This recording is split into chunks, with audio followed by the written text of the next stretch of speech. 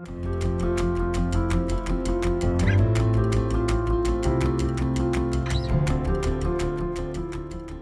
afternoon, everybody, and welcome along to the latest Work Matters event. This is a series that we've been running at the Work Foundation through the course of 2022, focused on the labour market and timed around the latest data coming out from the ONS to tell us what's going on in relation to the jobs market in the UK. My name is Ben Harrison. I'm director here at the Work Foundation, which is a policy think tank, which is part of Lancaster University.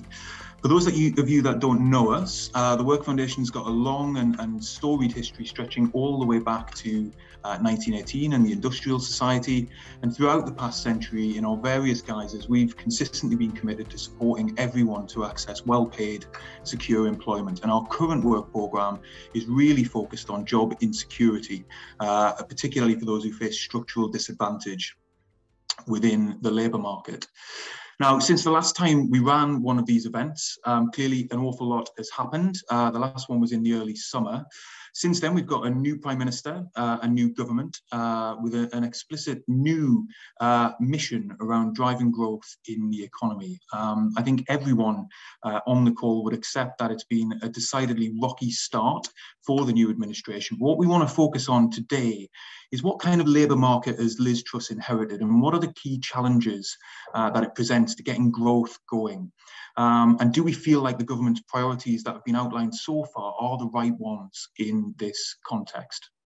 To help us do this, I'm delighted that we're going to be joined by a fantastic panel of contributors today. Unfortunately, economist Linda Yueh has been called away this afternoon at late notice, but we managed to squeeze in some pre-recorded reflections with Linda this morning before her flight. So we're going to get started with those in just a second.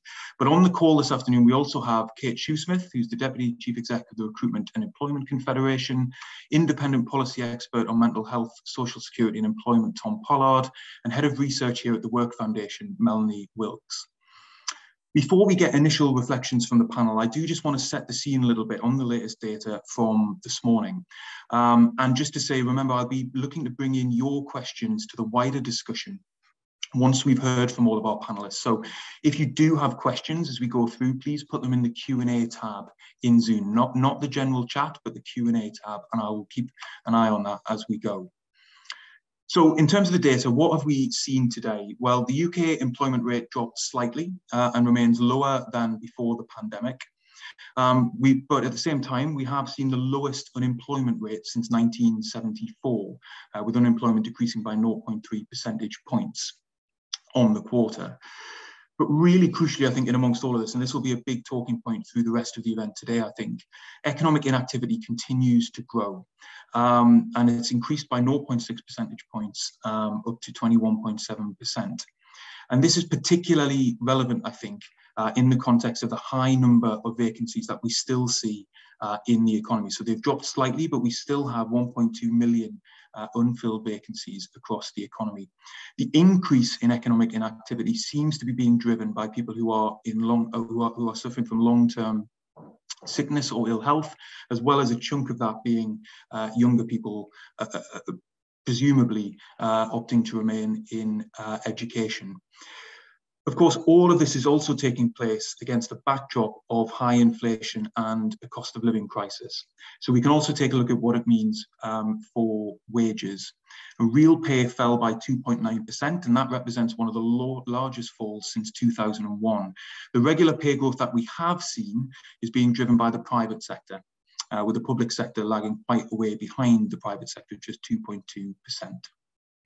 So, all of which means we're seeing employment falling, inactivity rising, and pay failing to keep pace with inflation. So to try and understand this data a little bit further, as I mentioned before, I managed to speak with economist Linda Yueh this morning, and I asked her for her overall reflections on what's going on within the labour market right now. And hopefully, if the technology works, we're going to get her up on the screen just now to let you know. The economy is slowing and has slowed dramatically. And this is because we are in a cost of living crisis. So the labor market stats today essentially show that unemployment is a lagging indicator. So for instance, once the economy starts to contract. The Chancellor has actually said he thinks the economy is in recession now, which is consistent with the Bank of England forecast of 15 months of recession starting in this quarter, the last 3 months of the year. But firms hang on to workers until they're sure of what their budgets and plans look like. And that tends to be why unemployment doesn't rise when the economy starts to contract, but it lags. So today's figures actually show that unemployment dropped to 3.5%, which is actually the lowest level since 1974. Now, anytime I see a reference to the 1970s, I start to get extremely worried because that was the pattern. Unemployment rose sharply. 3 million people were out of work as a result of the energy shocks, price shocks in the 1970s. But you can also see in today's labor market statistics some of the slowing that I'm describing. So vacancies, although still at a high level, have actually now declined for 3 consecutive quarters. Employment is also down.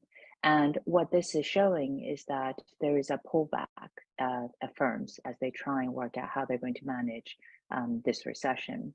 And then just finally, I think because inflation is so high, even though wage growth figures over the year, was pretty good, higher than perhaps what we'd seen in previous periods, including bonuses up 6%, excluding total, so excluding bonuses, a bit less than that, 5.4%. But once you take into account inflation, that's actually a decline in the money that people are taking home. And that's extremely worrying. So the about 2.5% earnings are actually down in real terms. That's slightly better than the record 3% we had in the previous release. But that to me is why it's extremely worrying for disposable incomes for people as unemployment looms because of the recession, and real wages are not keeping up with the increases of cost of living. So unemployment, just finally, is projected by the Bank of England to rise up to about 5% next year. Now, that is lower than what it was in the early 80s recession that followed from the 1970s energy price shocks. And I think we would all hope that forecast is right. Having heard from Linda there, we can clearly see that there's a number of global headwinds facing the UK, and also a kind of distinct set of issues within the UK labour market itself. I'd now like to bring in Kate to provide another perspective on these challenges. We heard from Linda there, Kate, there on the prospect of recession and that employers are already going to be thinking about what this potential slowdown means for them. It would be great to get your reflections on the data today, but also potentially what employers and the recruitment sector generally is thinking about the future. Thanks very much, Ben, and it's really good to be here and to join Work Foundation colleagues and others. So thank you for the invitation, and it's obviously very timely given we had the ONS stats out just this morning. To give a little bit of context, I'm from an organisation called the Recruitment and Employment Confederation. We're the professional membership body for the UK recruitment industry. Any given day, there are about 1 million people that work via an agency on a freelance contract or temporary basis via one of our members. And also in the last year, recruiters have helped 1 million people find a new permanent job.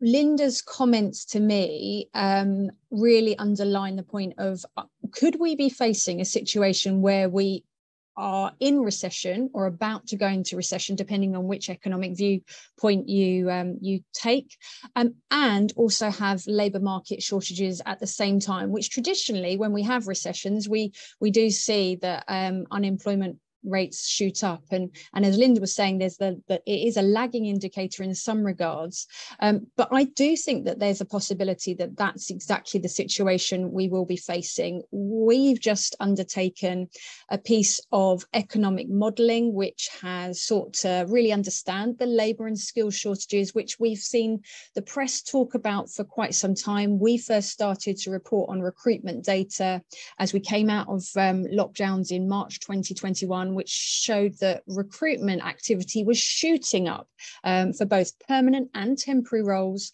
and across all sectors and all geographies of the UK. we were seeing that there was that pent-up demand from employers after the lockdowns from the pandemic, where they were desperate to hire. And many employers will still say to us that the only way that they have of growing their businesses is by recruiting more people.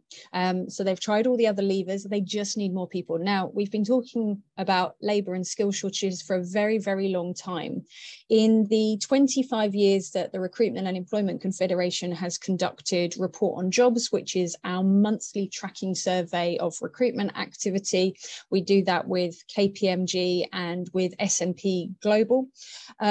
The sharpest and highest rate of candidate availability is what we've seen. So the supply of people to do the jobs available has been the highest we've ever seen in 25 years following the pandemic. And there was multiple reasons for that, but it was exacerbating that long-term problem that we've all been speaking about around labour and skills shortages.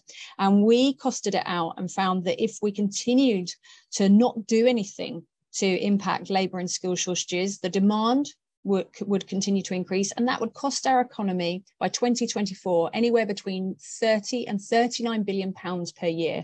So if you look at that, that's the same as the annual defence budget. It's the cost of 2 Elizabeth lines. It's a significant amount of money. Employers are saying to us that they have to recruit if they want to grow their businesses. And so for us, it's a case of what is it we can do to really start to address some of this. And we think the responsibility for this, it lies with government. And we perhaps will explore that in some of the Q&A in just a moment. But also there's roles here for business. So I'll leave my introductory remarks there, if I may, Ben, and then we can come back to some of this perhaps in the Q&A. Brilliant, thank you, Kate. And I get a sense there, even just from the first couple of minutes there, of a kind of growing impatience really for us to be able to kind of start cracking on with some of this. And we'll certainly get into that in the course of the conversation. But if we can just ask you to turn off your screen and mute for now, and I'll turn to my colleague Mel Wilkes, who's the head of research here at the Work Foundation, and get your reflections, Mel, on today's data and the wider labour market picture. Thanks, Ben. Well, as you mentioned, there's been a continued rise in inactivity driven by ill health in the data release this morning. And of course, while it's important that people who aren't well enough to work can take time away from the labour market, a growing number of working age adults are experiencing a long-term health condition or are disabled, and it's crucial that we look at any working patterns or employment practices that might be contributing to people who want to work not being able to stay in their jobs through a change in their physical or mental health. The other thing that both Kate and Linda have touched on, as well as the kind of wider headlines today, is this is unemployment reaching record lows. But there is a need to look beyond those headlines at the kinds of work that people are doing. As we've seen through our own analysis here at the Work Foundation, looking at the last 20 years of labour force survey data, we've seen that insecure work is a kind of core characteristic of the UK economy, and it currently affects 6.2 million people across the country. In some sectors like hospitality, services and agriculture, it's as many as 1 in 3 workers who are in severely insecure work. Despite increases in the minimum wage, we still have a low pay problem. And while vacancies are high and employment is low, large numbers of people are reporting that they aren't working the hours that they want to, or they're in their temporary contract when they prefer to be in permanent work. This kind of insecurity doesn't just affect people on a day-to-day basis, making it difficult to budget or get by, particularly in the cost of living crisis. But we know that it can have long-term impacts too on long-term financial security, long-term career trajectories and wider health and well-being.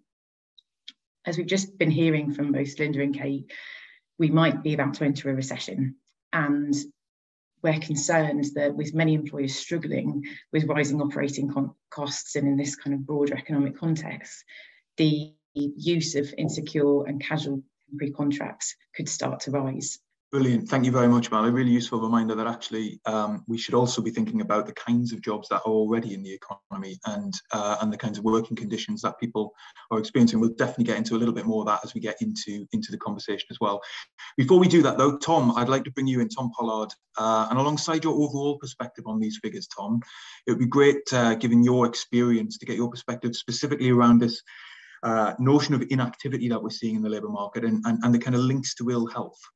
Yeah, so hi everyone. As been implied there, a lot of my work's been about the kind of interaction of disability and health, and particularly mental health, and how those things are interacting with employment, unemployment, social security benefits. So the thing that's obviously kind of screaming out to me at the moment from the labour market figures is the growing number of people who are economically inactive, and they're saying that poor health is the primary reason for that. So it's been another increase of around 170,000 people since the last update just 3 months ago. And we're up to almost 2.5 million people now, after hovering around sort of 2 million figure for the few years running up to the pandemic. So in terms of what's driving this, I've been doing some digging on this, but actually I'd really recommend having a look at a John Byrne-Murdoch piece from the FT on Friday, which did some great analysis around the kind of health conditions that are driving this growth in economic inactivity. It seems to be primarily down to chronic pain, which is a really broad category, but may imply something to do with NHS backlogs and things like operations, people having issues around mobility and pain related to that. Mental health is another huge area of growth. And then possibly long COVID, it's not in there as a kind of separate category, but some of the data and some of the other research in this space seems to imply that long COVID may be playing a part. But critically, there's been a huge growth in the number of people who are reporting or citing multiple health conditions, a mixture of physical and health conditions, which have actually been a downward trend prior to the pandemic. And so I think we need to recognise how complex a task it's going to be to support people who are in that situation back into the workplace.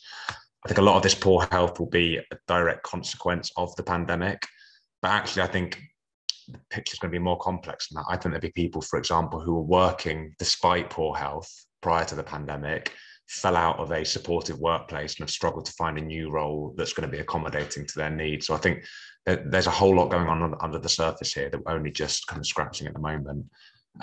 We'll move on to this, I'm sure, in the discussion today, but huge implications for government around rising social security costs, needing to rethink employment support for people with health conditions and disabilities, seeing this as a cross-government task rather than just a DWP task, and also thinking about what are the conditions that might support someone who's in this position to move towards work. And I'd suggest that's about stability and security.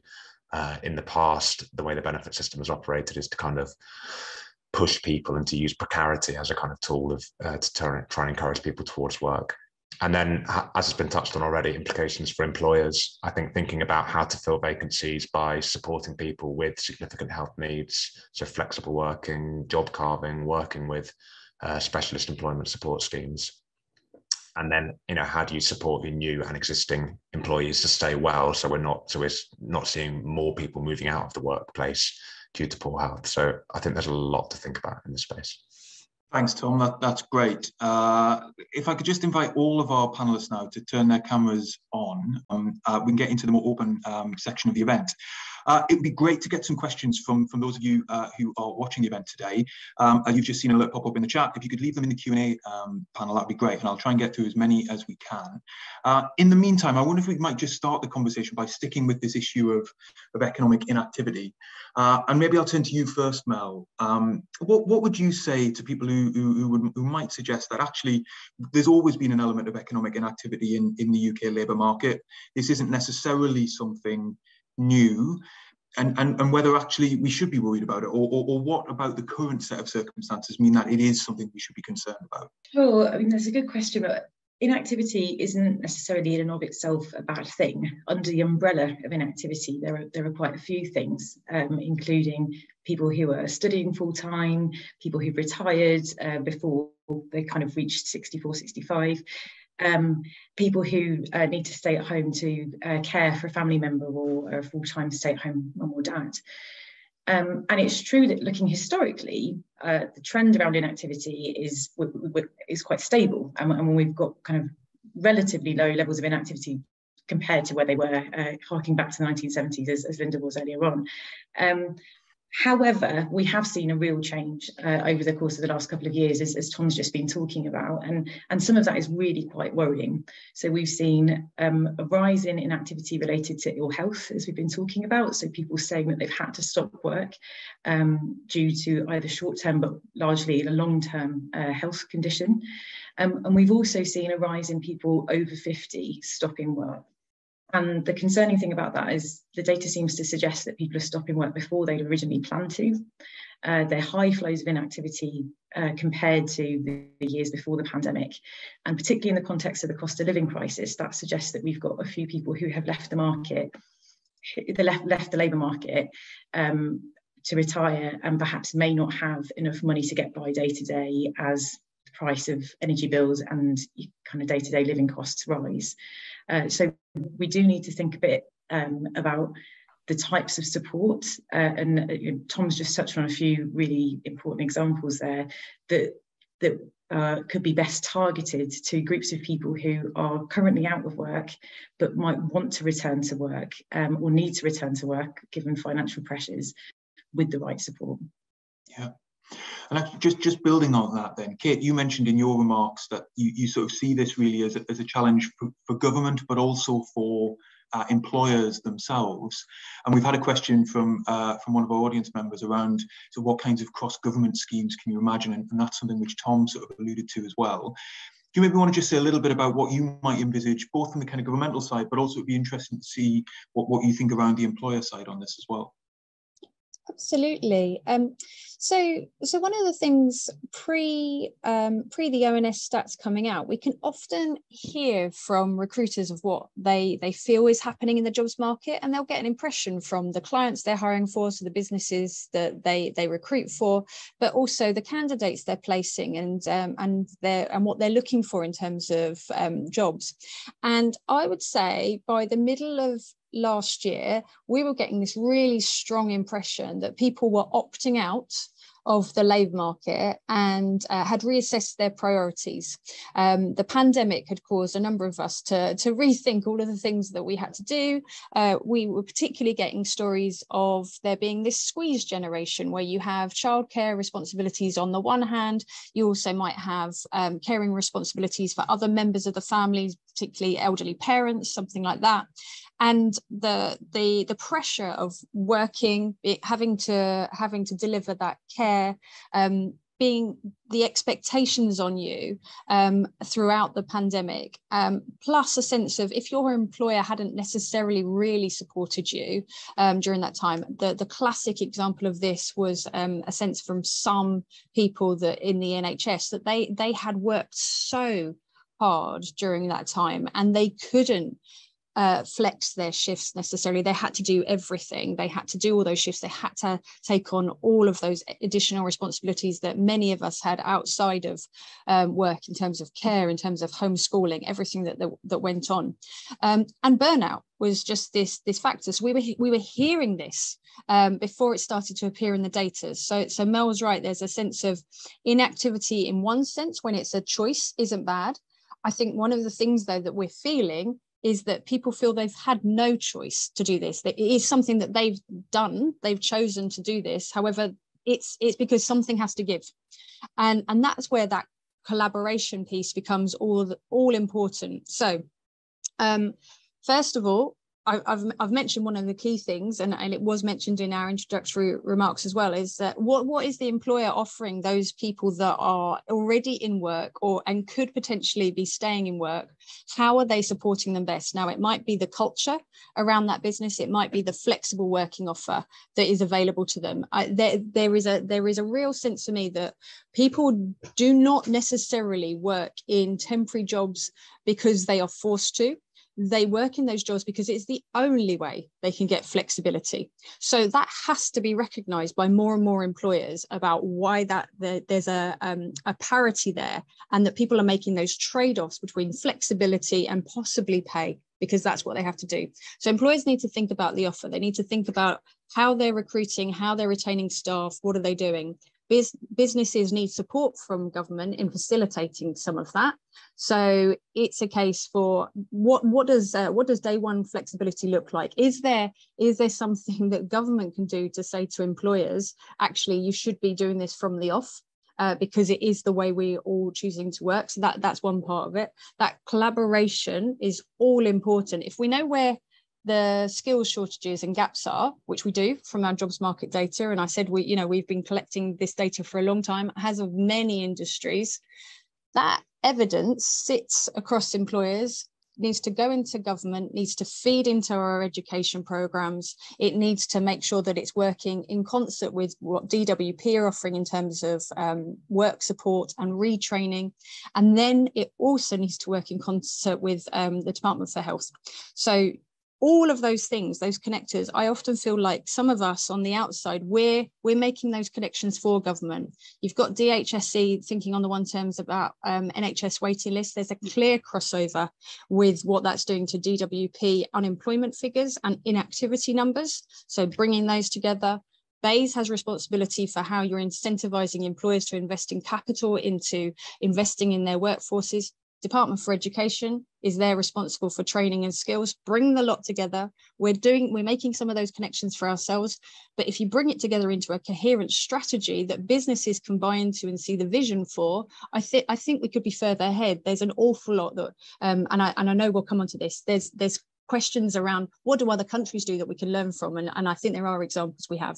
That's really helpful, Kate. And Tom, I saw you nodding along to quite a bit of what Kate was saying there, and obviously it picks up on some of your reflections on the need for this to be cross-departmental within government. I think I'm right in saying that you've spent a little bit of time actually within the DWP and kind of can maybe relate to that experience.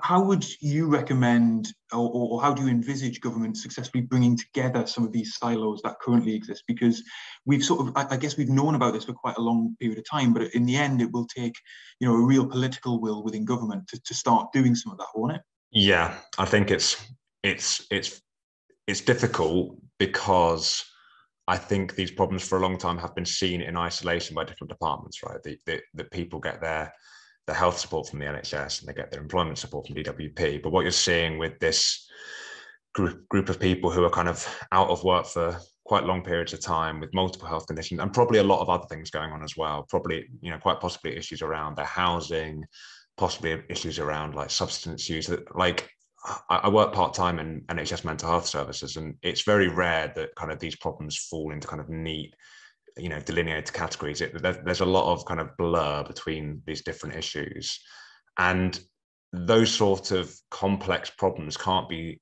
addressed by one government department sort of stepping in and saying we've got a scheme to fix this. And if I'm honest, my reflection on my time at DWP was that's the problem, is that they see people as benefit claimants, and their response is to try to move them off of benefits and into work. And they do that through employability schemes, which is fine for people who have fallen out of work for a brief period of time because their job, stopped, or because they moved location in the country, or, something that's a relatively simple issue. But when there's these kind of complex problems underlying unemployment, on the whole, those kind of schemes just don't make a dent. And I think particularly when we're thinking about in the wake of the pandemic, I think there's something really interesting what Kate was saying there. I mean, I think we need to understand the pandemic as kind of a,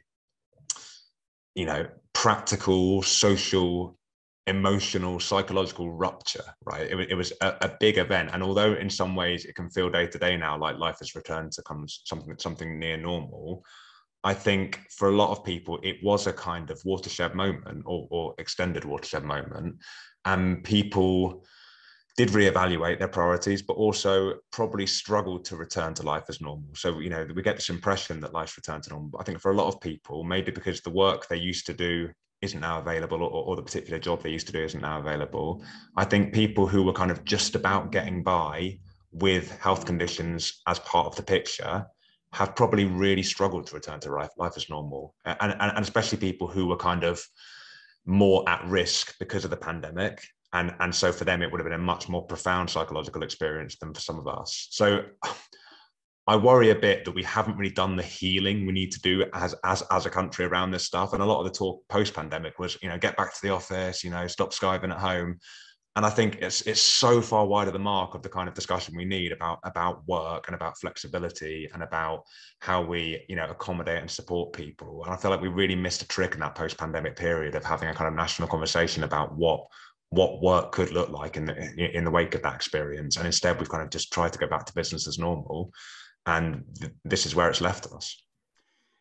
Absolutely, Tom. And just while you have the floor, we do also have a question around examples from other countries around how people with disabilities in particular could be supported better.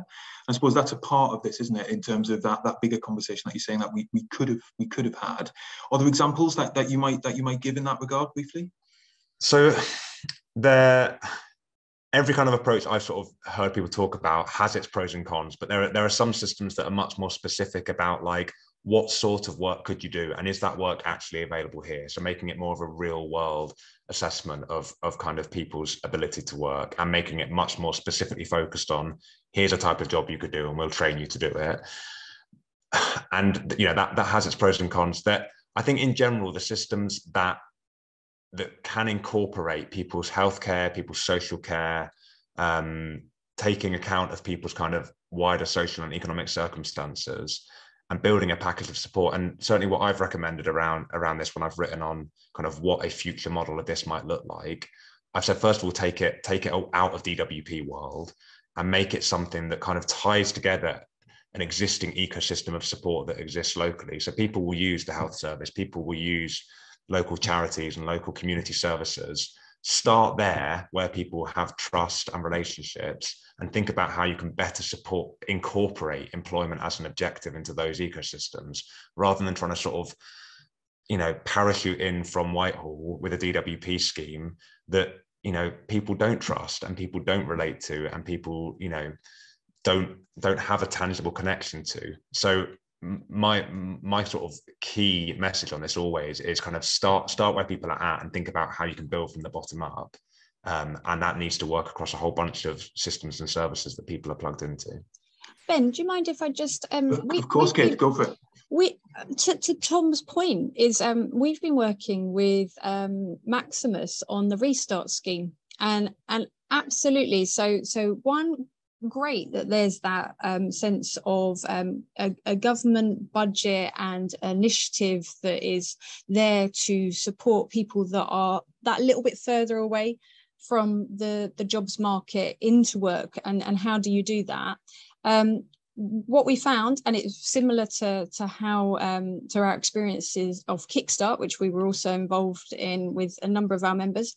Businesses got it. They absolutely, we're in a situation where we have labour and skill shortages, and I'm banging on about it all the time. And so I said, yeah, absolutely, we can support this. We see the benefit of working with people that are perhaps from different communities, bringing in new types of workers, people that are seeking work.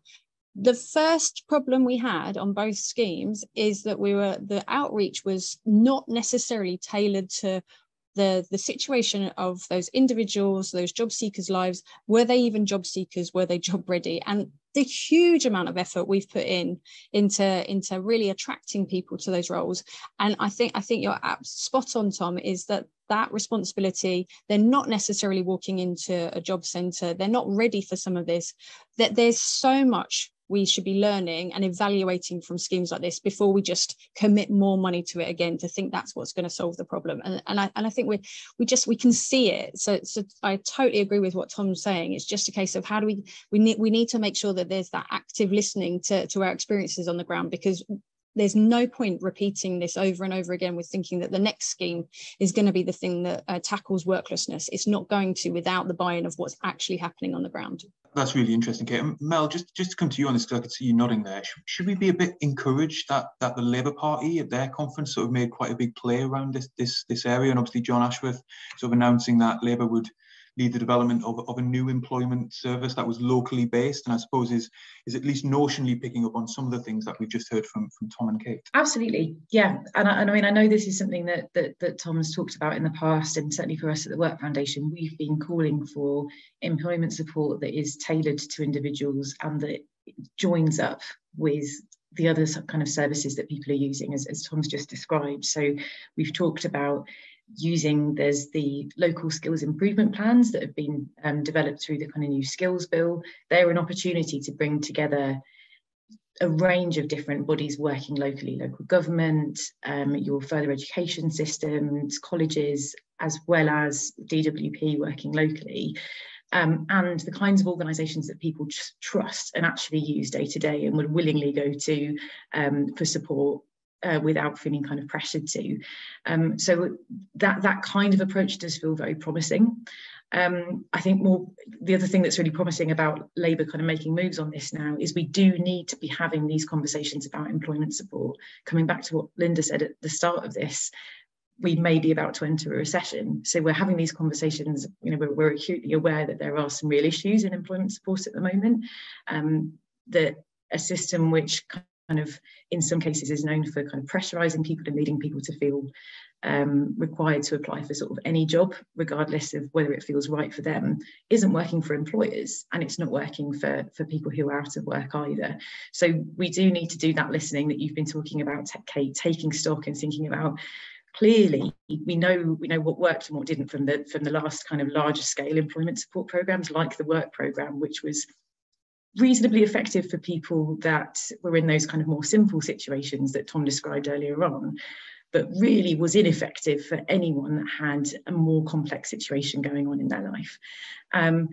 If we're about to face an increase in unemployment, then we're going to need to ramp up investment in employment support. And so I think now's a really good time to be asking quite fundamental questions about who should deliver it, should it come through DWP, what is the role of trusted organisations like charities, like third sector providers who can work together with local authorities to provide support that is based on individuals' kind of needs and aspirations. Fantastic. Just taking stock of some of the questions, we've now got an awful lot of questions in the Q&A panel, which is fantastic. Thank you for those. And obviously do keep them coming in. I'm going to try and get through as many as we can. We've got one from Margaret Beals, who is the Director of Labour Market Enforcement, around how UK inactivity levels compare with elsewhere in Europe. And we've done a little bit of digging through as the event has been going on, and it appears that they're broadly in line with the OECD. They're a little bit below the OECD average, but in terms of other sort of similar economies within the OECD, the UK at the moment currently has sort of similar levels of inactivity. And so I guess it's more, as we've been talking about this morning, the kind of drivers of that inactivity, why we're seeing what we're seeing, and in the context of high levels of vacancies as well. One common area coming up through a few questions is specifically around skills, and I know we've touched upon that a little bit in some of the remarks we've heard so far. But Kate, if I could maybe just come back to you on this. One question we've got here is whether sort of skills is actually playing a lesser role than perhaps it has in the past around shortages. Is that the case, or is it actually just a kind of compounding factor? And what would you like to see happen in the skills space over the course of the rest of this Parliament? There's definitely skill shortages, and what we've seen is that we're now in a situation where we've got labour and skill shortages. So my reflections on looking at our jobs data is that whereas I'd say pre-pandemic and probably going back for some time, you could be very specific about the areas where there were skill shortages. If I give an example, if I look at around the IT, the technology, the computing sector, I would look at that data and I'd see what are recruiters saying are particularly hard skills to recruit for, and they would put things down about specific IT programming skills. So 10 years ago they would say C++, then it would move on and they would talk about Java programming, and then there were lots of other programs. Totally outside of my comfort zone. Ruby, I remember this thing called Ruby on Rails would appear, and I was like, okay, as long as programmers know what this is. What's changed, and the same applies in some of the other sectors, particularly STEM sectors. If I look at this, what has changed is it feels like the data is less granular in some ways. So, for instance, when you ask recruiters to express where there are particular shortages for key roles, rather than them saying specifics within IT or specifics within engineering, they'll just say IT programming overall. We need developers. We need more developers. We simply don't have the quantity to fill the jobs. Same goes with engineering. I just need engineers. I need them at all levels. I need them in all different kinds, so whether it's mechanical, it's chemical, it's design, everything. So it feels like it's wider than perhaps where we used to list specific skills.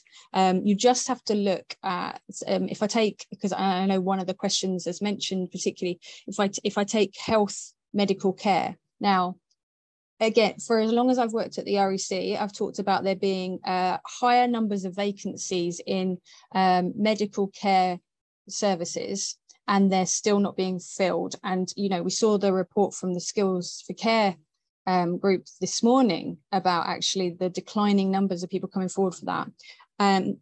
It's just been exacerbated by the pandemic in a lot of these areas. So there's always been problems of finding people for some of these sectors in very particular niche areas, but it feels like that's broadened out a bit. And part of that has been to do with, there is a small Brexit impact. We can definitely see that to some extent. So I'll choose another sector.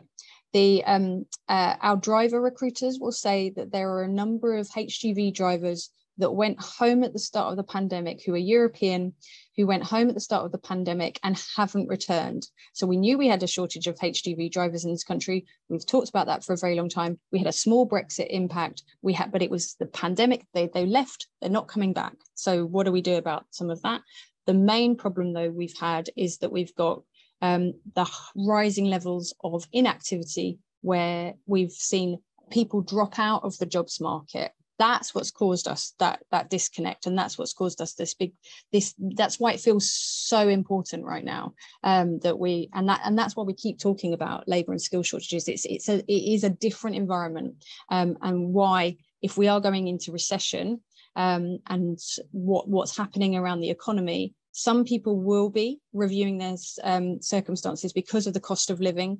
They'll be thinking, do I need to come back into work? Do I need to pick up hours here and there? What do I need to do? For some people, it's just not an option still. So I don't think that will fully address the labour shortages we're seeing. Yeah. And on skills as well, Mel, to bring you in here, as sort of Kate was saying, around some of the challenges we sort of know we've got.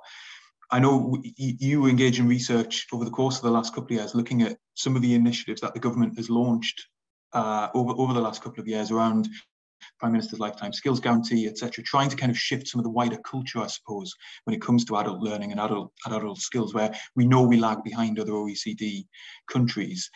Are there sort of interventions that you think this government could make, perhaps as part of its wider push for growth, that build on some of the progress that was made, but which was perhaps partial in its implementation? Yes, I mean, I think there are a couple of things. So we've done a bit of research over the last couple of years to look at barriers to engaging in the skills system, and one of the things that we found there is that while the Lifetime Skills Guarantee is a really, really welcome step, and we've seen some progress this year, so offering subsidised training at level 3 to people that don't hold a qualification at that level, extending that this year to people who aren't currently earning the equivalent of minimum wage as a sort of annual salary, I believe.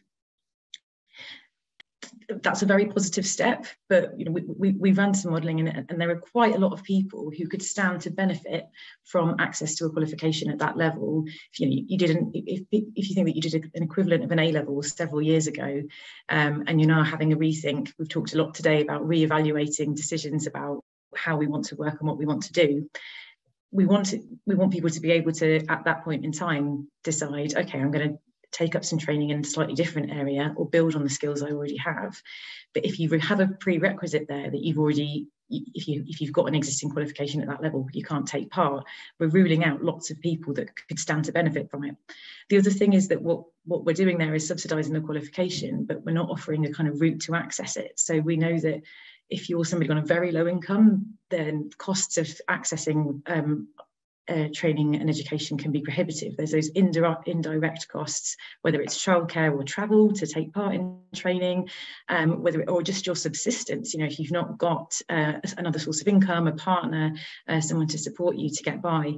Our benefit system at the moment currently has some really rigid rules around the time that you've got to spend searching for work, applying for a job. And for some people, that just means it's not possible to take part in education or training while you are in that kind of intensive work search group.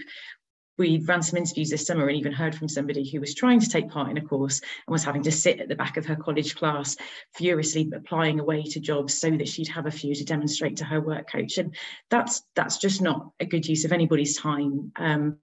So there's a bit there about how we can break down barriers to taking part in training. Alongside that, that's about indirect costs and then subsistence support. We've seen moves towards a loan system where, kind of potentially mirroring what we have with higher education, looking to offer loans to take part in FE. I'd be really quite concerned about that, just because we know that people on lower incomes are going to be quite risk averse. If you're already on a low income salary, taking part in training, it might be about trying to increase your earnings. It might be about trying to get into a career that offers you more flexibility. So the trade-offs there aren't always going to be about having a high salary at the end of it. It might just be about getting you to an outcome that is a job you enjoy more, or that fits better with your lifestyle. So offering a kind of a loan entitlement, which is what's being kind of proposed at the moment, would still mean that some of the people that could stand to benefit most from training might not feel able to take it up. So it's those two things I'd focus on in particular. That's really helpful, Mel. I'm conscious that we've probably got about 10 minutes of the conversation left to go. There is absolutely no chance that I'm going to get through all of the questions that you've submitted. So apologies in advance about that. But what I do want to just try and pick up on is a couple of the questions that we've got, which are essentially, I think, pointing towards the statement that we can expect from the Chancellor at the end of the month now. I believe it has been sort of confirmed that it's been brought forward, which will essentially lay out the ground for public spending cuts, we believe, to try and balance some of the market turmoil that we saw at the mini budget. And so I suppose one question that I had for all of you really is thinking about whether the kind of government's overall prospectus, as it were, around driving growth is the right one to try and meet some of these labour market challenges that we have. So I suppose one could summarise it as, tax cuts, both for individuals as well as organisations, around corporation tax. Obviously, we know about the kind of reversal of the national insurance. We've had a bunch of investment incentives put in place. But as I say, we're also now talking about public spending cuts, and there's still prevarication around whether welfare benefits are going to be uprated in line with inflation or not, although it seems the mood music is now towards the fact that they will be. Tom, maybe I'll come to you first. Does it? I think I can imagine what your response to this is going to be, but do you feel like the government is sort of getting closer to being in the right direction to actually grapple with these challenges, or do we still have a mismatch? I think they're going in many ways in completely the opposite direction. I don't really think many people believe that kind of like somehow creating incentives for wealth creators is going to be the thing that drives growth at the moment. I think if you were serious about this, you'd be taking a long, hard look at the inactivity figures, because that's the most, short of reopening kind of immigration routes, that's going to be the most obvious way of kind of adding supply to the labour market. But also, I just think all the mood music around this stuff has been about returning to some of the really old tropes about, benefits shouldn't be higher, shouldn't increase higher than faster than wages are increasing, and let's, make more restrictions on what people need to do in order to retain their benefits and all this sort of stuff. And I just think it's completely the wrong direction. I think coming back to some of the stuff Mel was talking about there, about how you kind of support and foster and incentivize someone to kind of engage with the process of thinking about what other work they might be able to do, returning to work. These are really kind of difficult processes for people to go through, especially when they've been out of work for a long time. And the last thing you want to do is create instability in their life. So people I spoke to when I went to visit food banks at the end of last year for some research I did with JRF and the Independent Food Aid Network, loads of those people used to work in good jobs, and they'd often developed health conditions or other things gone in their lives. It kind of been a shock to the system. They'd fallen out of work and they'd really struggled to get back on their feet again. And all of them were saying, if I could just see past the next few days, the next week, I might be able to think about, what training might be available, what employment support might be available. But none of those people could see past the next few days or the next week, because they're constantly just in the battle to make ends meet. So the idea that you know, precarity and insecurity is a way of kind of incentivizing people back into work. I think it works for barely anyone, but least of all people with health conditions, and least of all within that group, people with mental health problems, who are the kind of big growth group within this population of people who are inactive. So I'd plead with them to change direction and think about, how do you foster an environment where people feel sufficiently safe and secure to do things which are quite big steps and feel like quite big risks, and how do you make that as easy as possible for people to do? And none of it's to do with, you know, the incentive of having to pay less tax once you're on a, you know, £40,000 salary, which is, you know, it's just fantasy. Absolutely, and certainly a lot of what you said there, Tom, would be supported by research we've done at the Work Foundation too. Kate, just on one particular point that was raised in the Q&A, do you have a sense from sort of your members or in interactions with employers that things like the new investment zones or the cuts to corporation tax are making employers think differently about their recruitment and retention of staff heading into what could be quite a challenging economic period?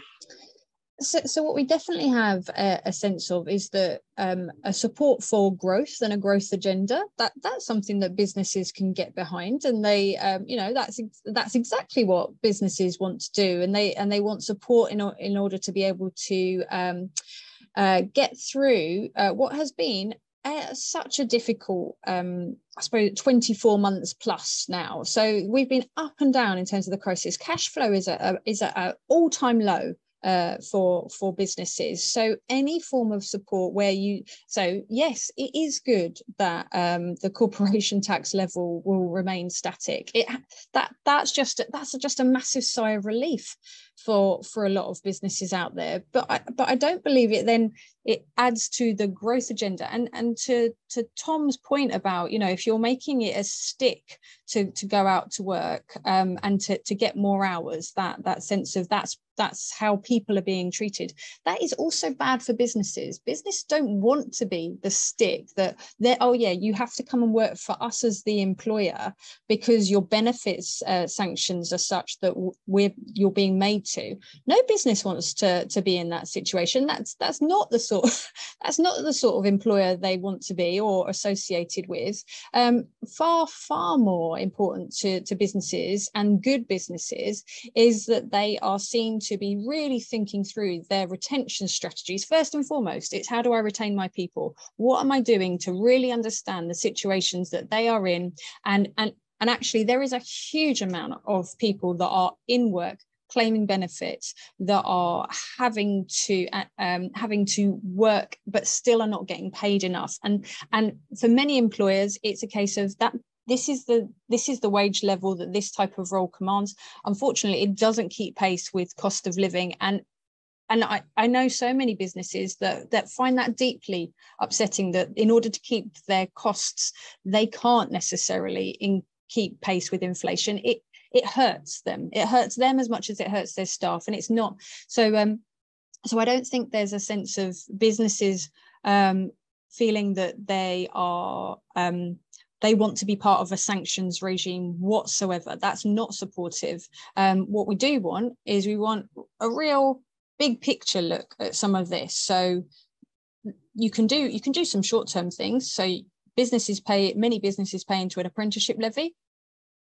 Just some flexibility in that system will allow us to train more people. We just know it, and it does. So it's not just on that 12-month apprenticeship in a particular sector. That we know that money is sat there and it's not being used effectively. Long term, big picture. Where's the big vision for our workforce strategy? How do you get businesses to buy into that? How is it bringing all the things we said at the beginning? How is it bringing together the issues that we have around burnout, around health concerns, NHS waiting lists, around returners programs, the infrastructure being in place? The bit we haven't mentioned is transport. Some people need that help because they don't have a car, they can't get to where the jobs are, and our transport isn't good enough. So there's a huge piece of joining this all together and joining the dots. Thanks, Kate. So we've got about 5 minutes left now. Before we kind of get into kind of final question territory, we do also have a question from Helen Parrott, who's asked around a gender dimension to, I think, the insecurity points that you were making at the start of the session, Mel. What I can quickly say, Helen, is there absolutely is, yes. And we've got some new research coming out about this in the next week or so. One of the kind of top line findings is if you're a woman, you're almost twice as likely than a man to be in severely insecure work. So do keep an eye out on our social media channels on our website for more on that piece of research coming up. But it absolutely, there is a gendered aspect to insecure work in the UK. So with only just a couple of minutes left, what I'd quite like to do is sort of close out with a sort of final question for each of our speakers, really, and that is within 60 seconds.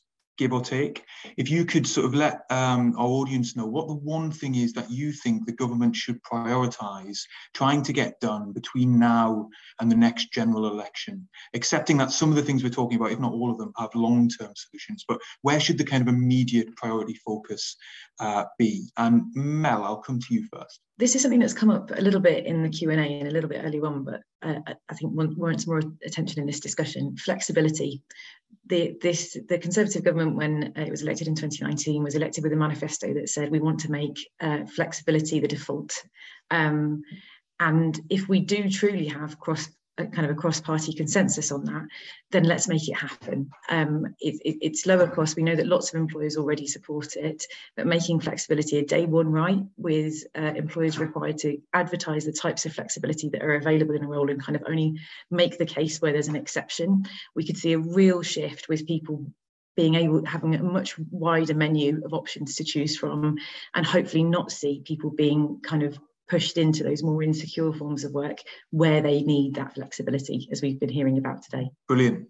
Kate, I'll come to you next. Flexibility is key. I'll stick with the apprenticeship levy. I think it's a really simple thing. You've got a pot of money there that's going unused. When we last looked at the data, recruitment agencies that had over £100 million that was unspent because they couldn't use it, because you have too many people that will not be suitable to go into an apprenticeship program. We've got lots of jobs out there which don't need an apprenticeship to complete, but a short-term bit of training, somebody could do that job far more effectively. So let's use the money we have.